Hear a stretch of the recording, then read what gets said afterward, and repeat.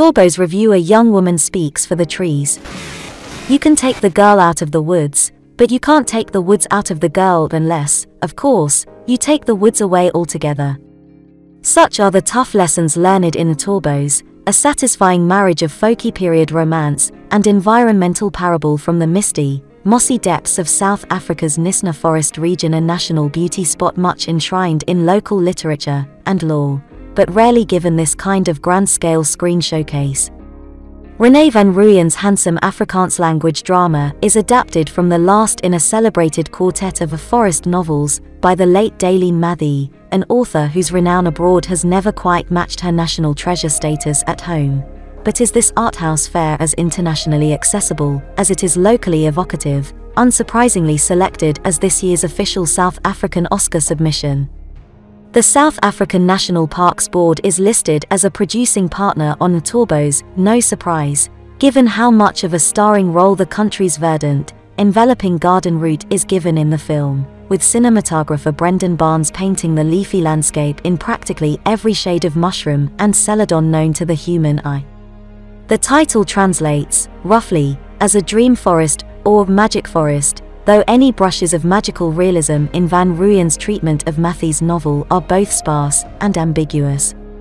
Still, an otherworldly shimmer descends whenever the action returns to the gnarled labyrinth of soaring stinkwoods, yellowwoods and outaniqua trees where protagonist Carolina Capt Elani Decker was born and raised, a place her stubborn soul remains even as circumstances force her to leave. Just shy of her 18th birthday, when the story begins in 1933, the independent, green-fingered Carolina is something of an outsider even within her already marginalized circle of Nisna Bosmans, forest people, an impoverished white community regarded with a mixture of scorn and pity by the residents of neighboring towns, who are hardly cosmopolitan city slickers themselves. Her widowed mother, Ia Blankenberg, is eager for Carolina, who makes a paltry living offering forest tours to visitors, to escape their world.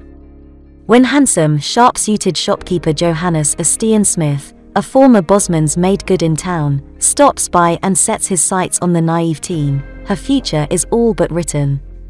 With little choice in the matter, she accepts his marriage proposal, moving out of the forest and into a solemn, stifling spin on Pygmalion, housed, clothed and educated in matters of urban etiquette by prim chaperone Miss Muster, a Claire Marshall. The human sprite becomes a lady, even as the life drains out of her wide eyes. Van Rooyen's economical adaptation respects the nuanced feminism of Mathee's novel. Carolina is a frustrated victim of the patriarchal norms of her era, but Johannes isn't a one-note monster or master.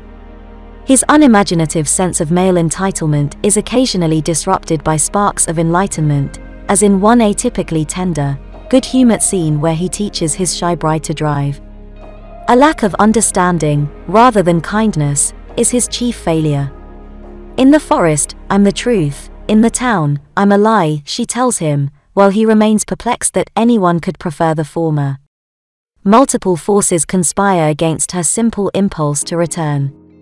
In the distance, the Second World War is brewing, setting Johannes' life on a different course, while closer to home, the forests themselves are under threat. The South African government has plans to rehouse the Bosmans in soulless peripheral townships, enabling wide-scale plans to deforest the region and replant it with non-indigenous trees. The uprooting of a deeply embedded landscape and population alike is depicted with mournful power, underlined with a somewhat heavy hand by Andries Smith's pretty, plangent score. There's subtle irony in the tragedy of Carolina's people, who originally came to the area as wood-cutting settlers of Dutch origin, being turfed out as the region is recolonized with alien vegetation, though Van Rooyen's screenplay keeps its political allusions implicit. For all its intriguing sociogeographic contours, Toorbos keeps its focus intimately on Carolina's passage into womanhood over the course of a decade.